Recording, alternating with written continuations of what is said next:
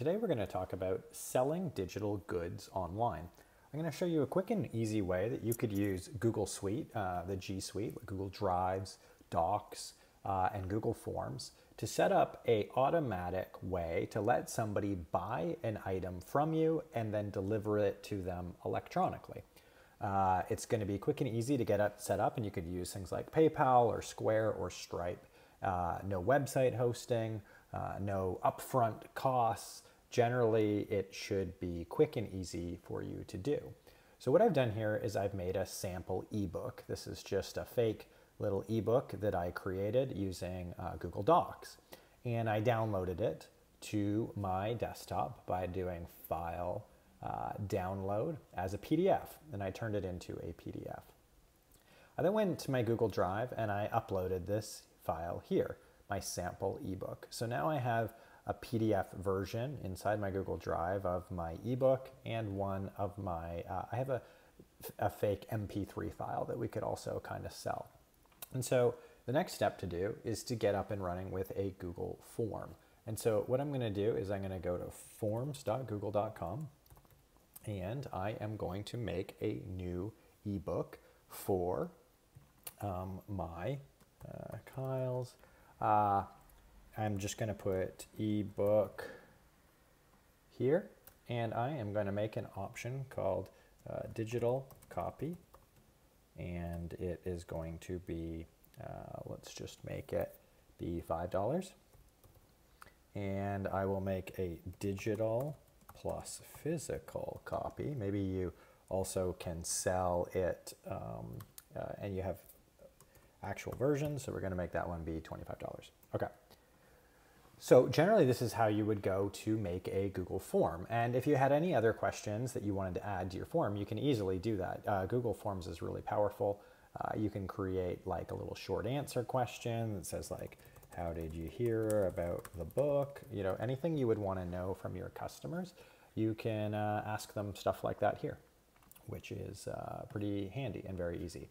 Okay, so the next step is we're going to use an add-on, and if you've never used the Payable Forms add-on, check out some of our other videos, but you would just install Payable Forms as an add-on, and then that would give you this little menu here, and then you can click Make This Form Payable.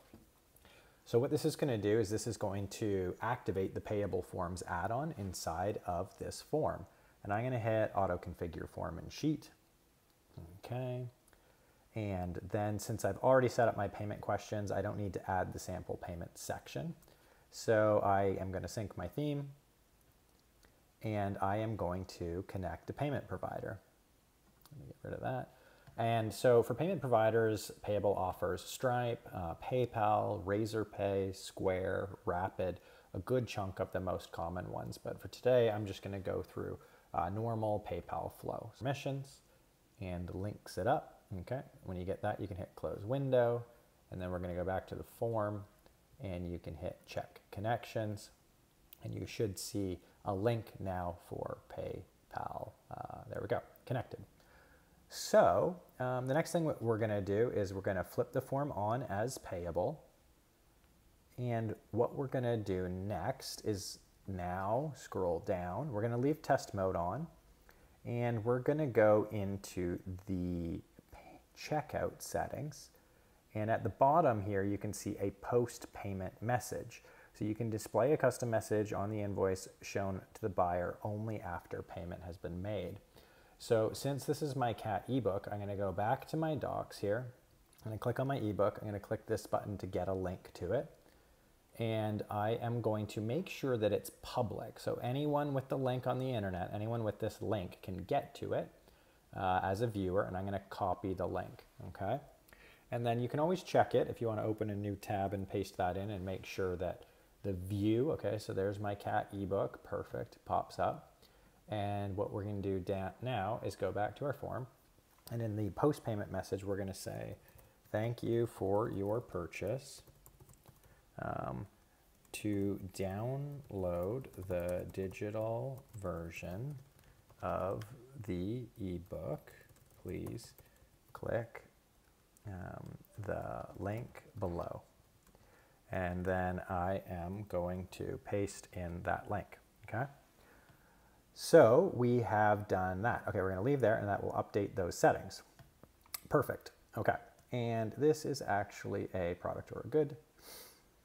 And you can add taxes here if you wanted to. So we can kind of bump the taxes up to 13% if we wanted. And that looks good. Okay. So to see what your form looks like when somebody else is filling it out, what we do is click the eyeball and that gives you the preview. And so what this will do is show us a preview of the form. So how did I hear about the book? I'm going to say on a YouTube video. Yeah, YouTube video. And I'm going to get the digital copy only and hit submit. What happens here is the Payable Forms add-on has made a link to transition to the checkout. So they automatically look for money amounts. And now you'll see Kyle's Cat ebook, okay, and the total here, which is a digital copy. It'll ask for the contact details, and it is now going to host a secure checkout page for my users. So just like that, a user is able to transition from a Google form into this hosted secure checkout, and they can pay. We've left it in test mode, so that means we don't have to use real money to go through and practice, which is really quite handy. So let's go through. I'm going to use this fake Visa card, paste the 0224 366 and 90210, and we're going to pay. And so what this will do is kind of make a fake transaction for us. It'll process the payment.